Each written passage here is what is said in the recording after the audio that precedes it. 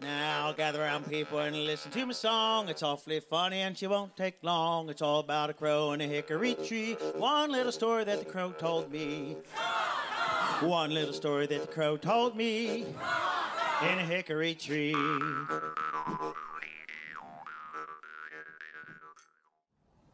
Welcome to Harrisburg Opera Association's Opera in the Park production. We are so excited to share with you this virtual concert. I am Michael Gamon, the chair of the Fine and Performing Arts departments at Harrisburg Academy, and I am thrilled to welcome you to this year's...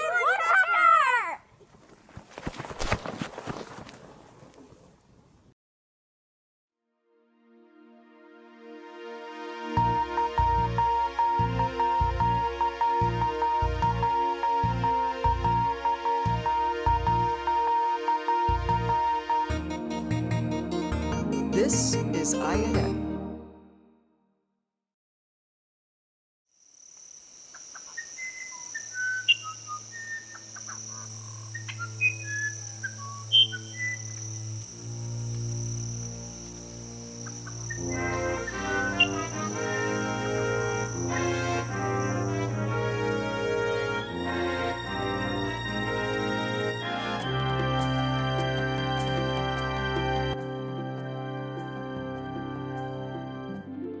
Carrie Crockett, and you're watching INN's Earth Matters. My special guest is George Washington III, ornithologist and president and founder of OWLS, which stands for Ornithologist World League Society. Did I get that right? You did. So, in your recent editorial in the Times, you talk about the importance of birding and how it spreads awareness across multi-areas. Could you elaborate on that? Certainly. The areas are nature, environment, and inclusivity. These three things combined will shape a better world for everyone. See? That is why I found your article so compelling. You tie together the well-being of humanity and our planet with such a joy-filled activity. Well, thank you. Indeed, birding is a joyful experience. It's an activity which we all can participate in regardless of race, sexual orientation, culture, disability status, or background. And through this shared love of our feathered friends, we can build a community of humans that care about each other and the environment. Oh, yellow-billed cuckoo. Sorry, I can't help myself. No apology necessary. Well, getting back to what I was saying, the birds belong to all of us, and we belong to them. It's up to us to help them and protect their habitats. By doing so, we help each other and the planet. Such a simple concept, but really quite difficult to execute. Do you really think you can get your message across to most Americans, let alone the rest of the world? I do. It only takes one person to influence another positively and pass it on, and we do this with love in our hearts. Black and white warbler, right there. See, the warbler is one of the most populous birds on the East Coast. Whoa, and on CJ must know about this.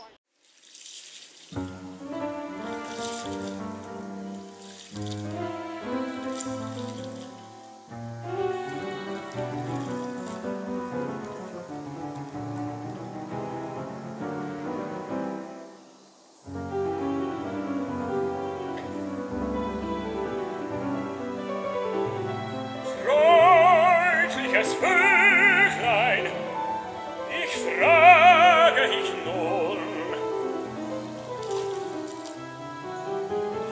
könntest du mir wohl ein Gutgesell? Willst du mir das Rechte raten? Ich lockte so oft und erlost es mir nie. Du, mein Trauter, treffst es wohl besser, so recht ja rietest du schon. Nun sing, ich lausche dem Gesang.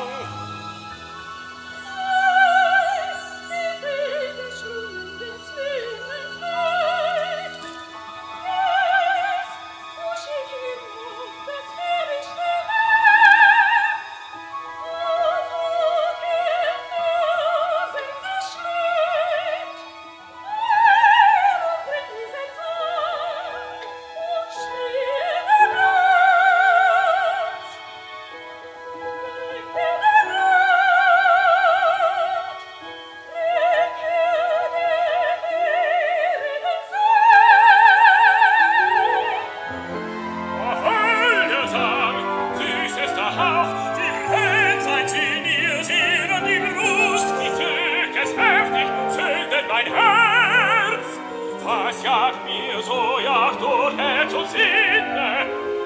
Sag es mir, süßer Freund.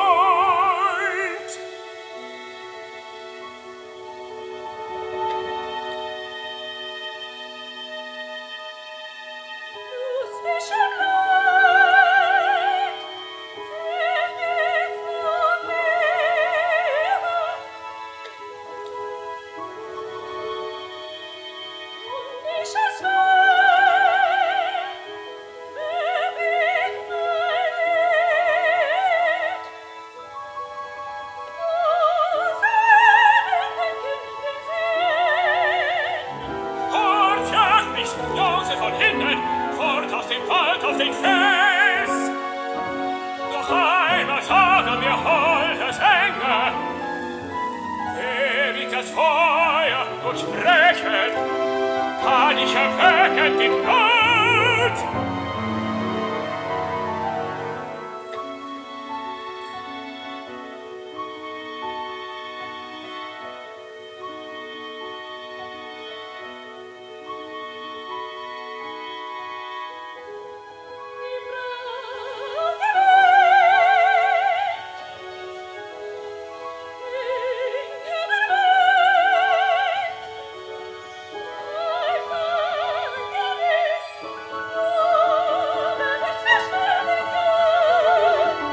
Der dumme Sklav, der das Vöglein nicht kennt, mein Vöglein, der bin ja ich.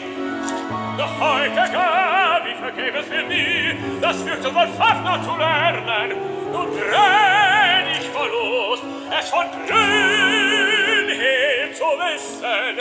Wie find ich zum Felsen den Weg? So wird mir der Weg gewiesen, wohin du flatterst, folg ich dir nach.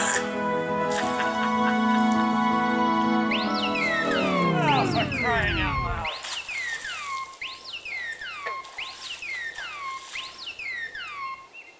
Charles Joseph Gibbons. I'm into saving the environment, not being sold to. So if you're a telemarketer, bye-bye.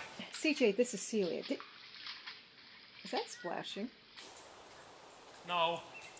I must be interrupting something. Oh, no, not really. I was just having an existential moment with the song Sparrow. It sounded like I was busy or about to prove to the world that Mellow Spice and Melodia has a true language system or anything. That really is quite a breakthrough. You know, you could just put that thing on silent. Yeah, I know. But then I would have missed your call. This must be kind of important. It kind of is. Have you read George's recent editorial in the Times? Yes, I have.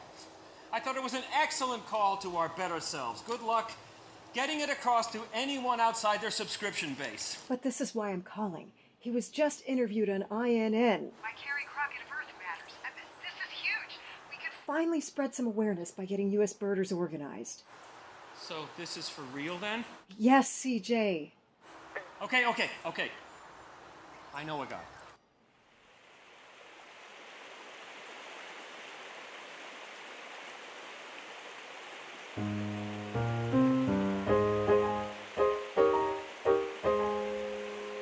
On a tree by a river, a little tom-tit sings willow, tit willow, tit willow. And I said to him, Dicky bird, why do you sit singing willow, tit willow, tit willow? Is it weakness of intellect, birdie, I cried, or a rather tough worm in your little inside? With a shake of his poor little head, he replied, oh, willow, tit willow, tit willow.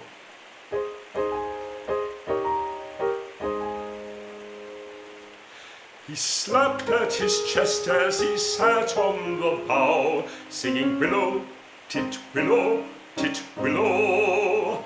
And a cold perspiration bespangled his brow. Oh, willow, tit willow, tit willow. He sobbed and he sighed, and a gurgle he gave, and he threw himself into the billowy wave. and an echo arose from the suicide's grave.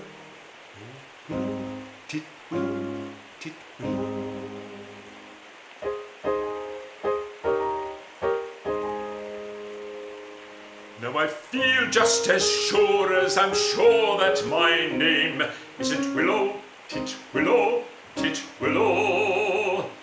That was blighted affection that made him exclaim, oh Willow, Titwillow, Titwillow.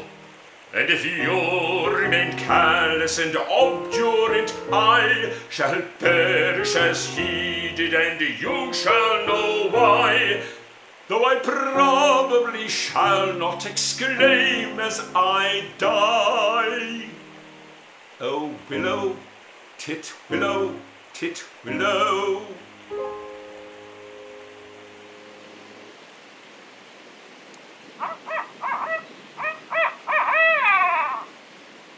Hello? Tim, it's CJ. Do you have a moment? Hey, CJ. Sure. Great. I need to tap into your philanthropy and social media skills. Okay. Have you read the Times or watched the news lately? No. I've been up at the mountains all weekend. I'm surprised they even have a signal right now. What's happening? You remember that lecture that George gave last year at the OWLS birding conference about nature and inclusivity? Yeah? Well?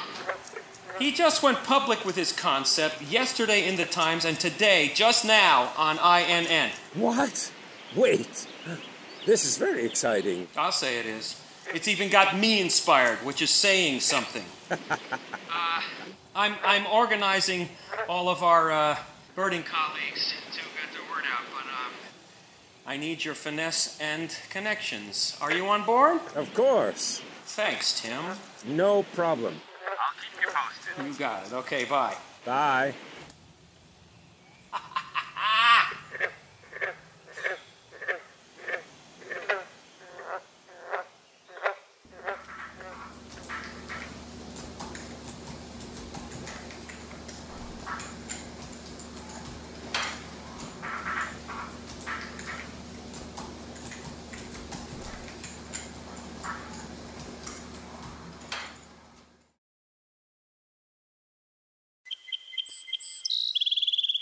Of all the birds that I do know, Philip my sparrow hath no peer. For sit she high or sit she low, be she far off or be she near, there is no bird so fair, so fine, nor yet so fresh as this of mine. For when she once hath felt a fit, Philip will cry still yet. For when she once hath felt a fit, Philip will cry still yet.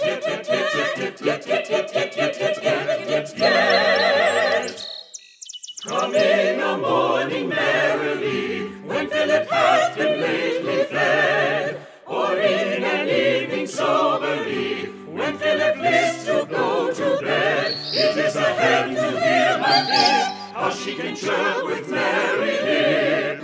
For when she once hath felt a fit, Philip will cry still yet. For when she once hath felt a fit, Philip will cry still yet.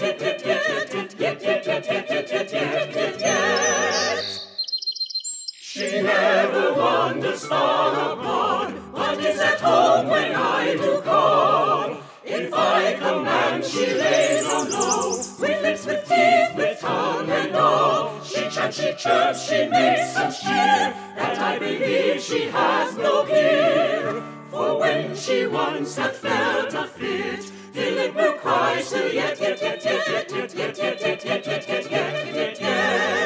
For when she once hath felt a fit, Philip will cry still yet.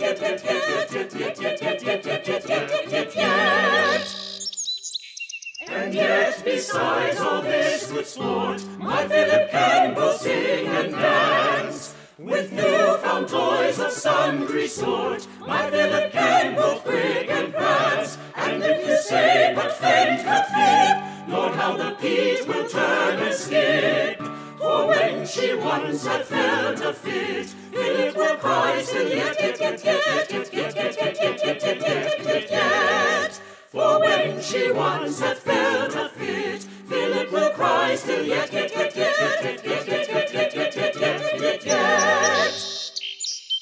And don't he went to blame, having so fine a bird as she, to make him all this goodly game, without suspect or jealousy. He were a Chüen and knew no good, would see her fate for lack of food. For when she once had felt a fit, Philip will cry still yet. For when she once had felt a fit, Philip will cry still yet.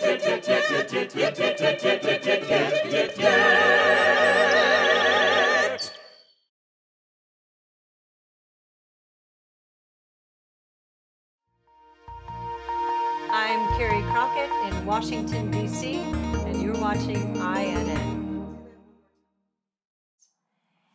It is extraordinary how this birding phenomenon has taken off. People from the United States and all over the world have banded together for the initiative Birding for a Better World in rural as well as urban and suburban areas, with the simple message that through birding, both inclusiveness and environmentalism are attainable. Returning to Earth Matters is ornithologist George Washington III, president and founder of OWLS, which stands for Ornithologists World League Society. And also joining us is Chen. She is a founder of a brand new birding group called Feather, which stands for Freedom for the Earth's Avians, Their Homes, Ecosystems, and Roosts. They're here to tell us more about the impact of this global initiative. George, it's so great to see you again, and welcome, Chen. Thank you. Thank you for having me back, Carrie. So, starting with you first, George, can you explain how this movement has grown so quickly? Well, Carrie, the birding world is a tight-knit unit, and because of that, we can organize effectively. I especially thank my colleague Celia Kirk, the executive director of Oriole, ornithologists for reducing ignorance objectively, legally, and environmentally, who was brave enough to rally us in the first place, and environmentalist C.J. Gibbons, who got prominent philanthropist Tim Peters to develop a web presence and get the word out with his media, social media, and contacts. But there were other sparks that spurred this movement, which brings me to you, Chen. Can you tell me what inspired you to start your organization and join Birding for a Better World? I didn't know where I was headed. I lost my Broadway job due to the pandemic and have moved back in with my parents until I could figure things out. I was asking myself, how could I be useful? How could I make a difference? Then I saw George's interview with you 3 months ago. That was quite a synchronistic moment, wasn't it? And you turned your despair into something positive. Can you tell us a little bit more about what your organization does? Well, my organization engages young people who are new to birding and teaches them how to steward their habitats while encouraging cooperation across all kinds of people, which really fits right in with BBW's message. I contacted George online, and that's when everything really took off. It was inspiring to hear from Chüen, and her involvement made me think that we needed a PSA, something that would connect with young people and people of color.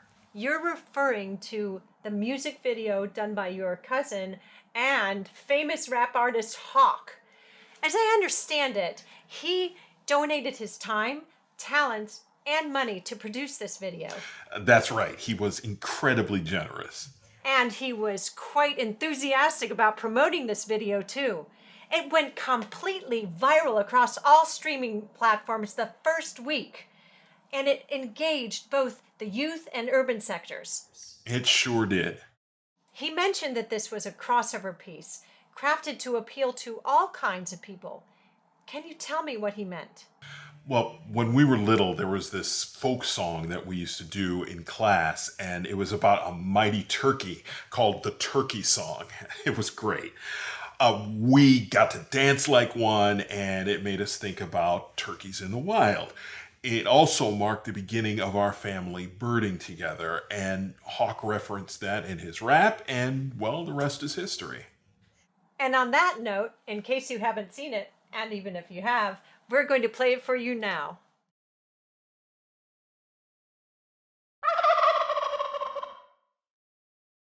As I came over yonder's hill, I spied a mighty turkey.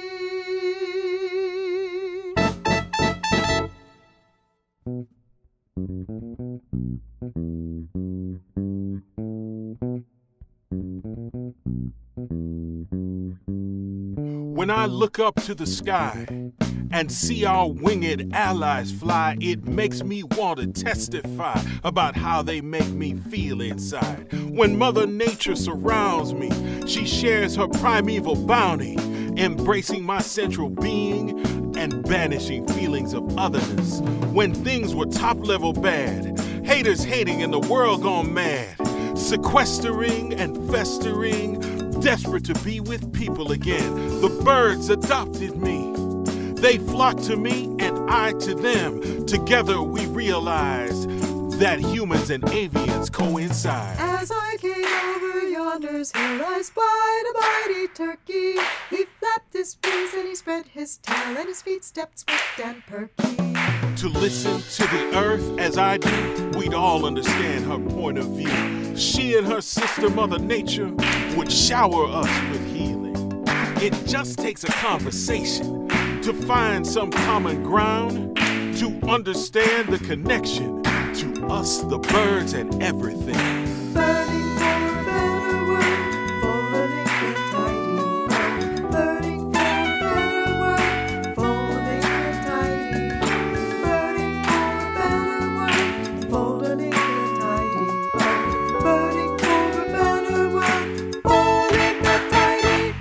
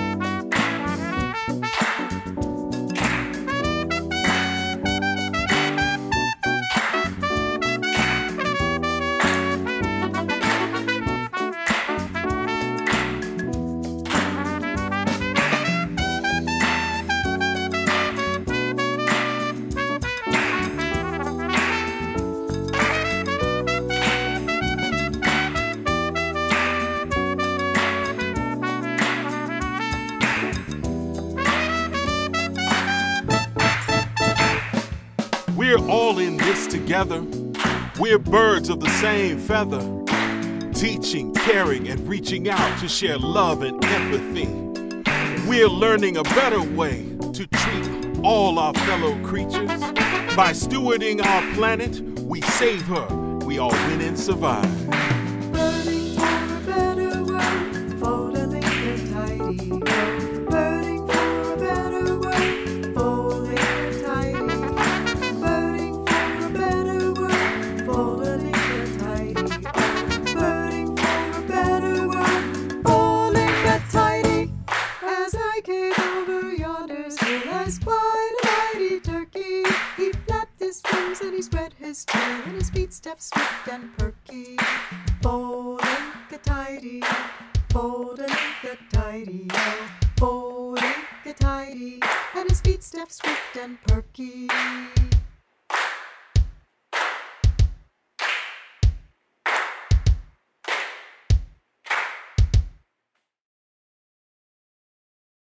Wow! Just wow! How can't you want to go out and go birding and save the world now? This movement continues to grow, not just with young people, but across all ages. Do you have any thoughts why? George? Chen?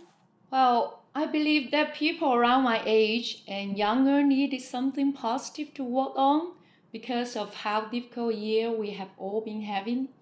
To be able to be part of something good that benefits our Earth and the creatures that live on her was the right and relevant things to do. Well stated, Chen.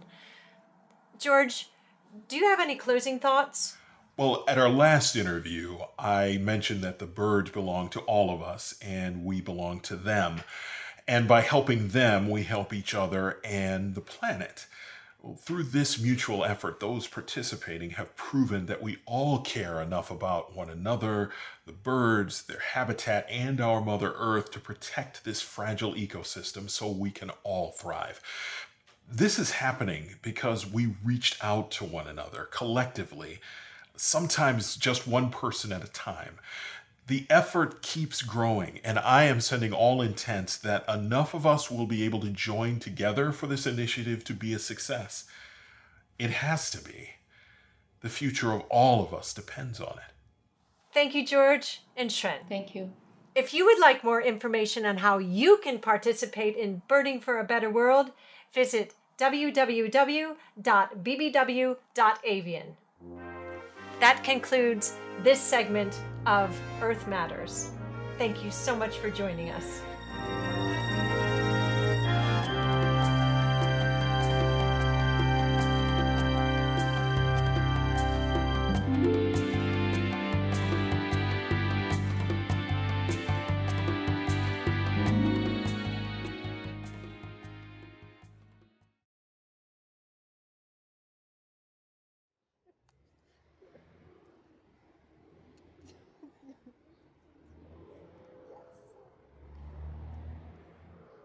Pileated woodpecker!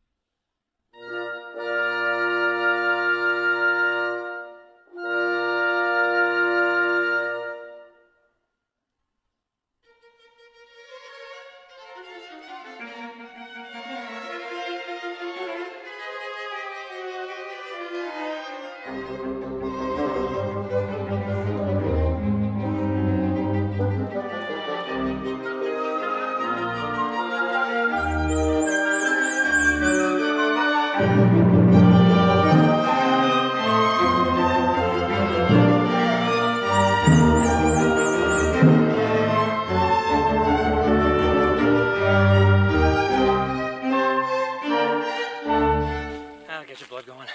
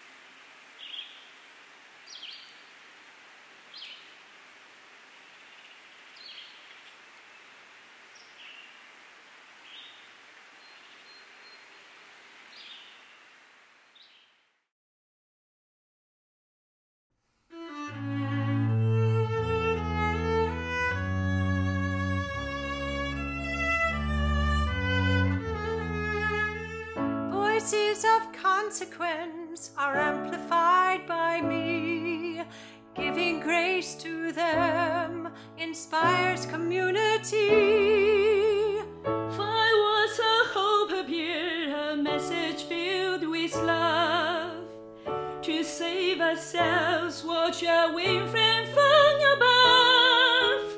Kindness is a gentle wind that heals like a chime, a calling to achieve good deeds, one step at a time. It was my honor to bring to humankind a global consciousness, enlightening our minds. We work to spread the word to those who want to hear. Together the world changed. We save what we have dear.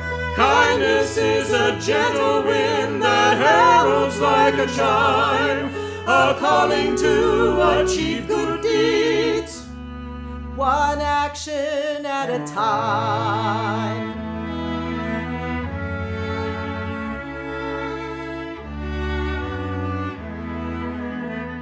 When we were suffering and losing those held dear. I knew the world could change. My purpose became clear. I did what anyone would do to keep us sound. By sharing nature's love, I made our common ground. Kindness is a gentle wind that handles like a chime, a calling to achieve good deeds. One person at a time. One person at a time. One person at a time.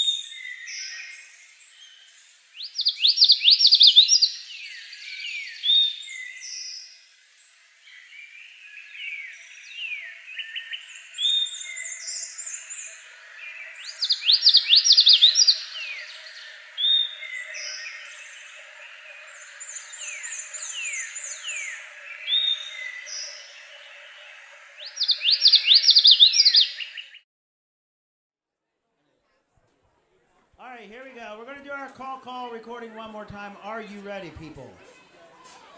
I know you are. Ready? Yeah. Go ahead, Adam. And up.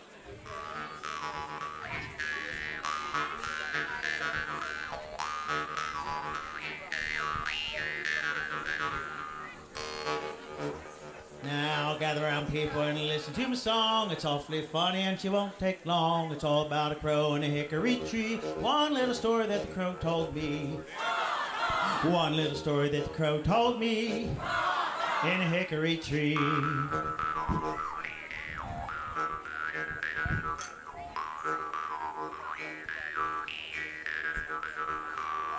I had a girl with red hair. One day she's chased by a grizzly bear. People thought she's out of her mind 'cause she ran around with a bear chasing her. One little story that the crow told me in a hickory tree.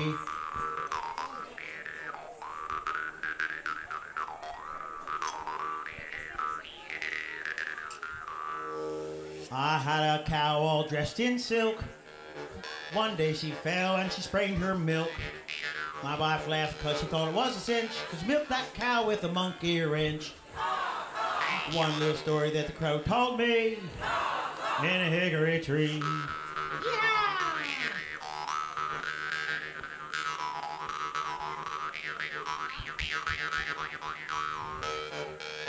I got me a suit of union underwear to keep out the cold and the chilly air.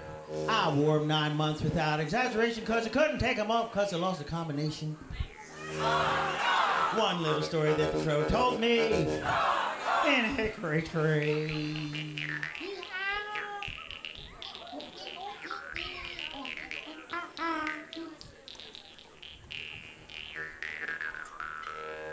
Way down south where the cotton grows, my daddy was a shaving and he cut off his nose. Stuck her back on upside down. Every time it rains, he nearly drowns. One little story that the crow told me in a hickory tree. Yay!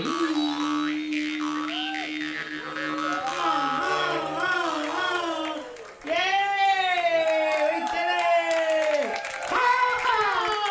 Thank you all very much. On behalf of crows everywhere, I would like to say, yes.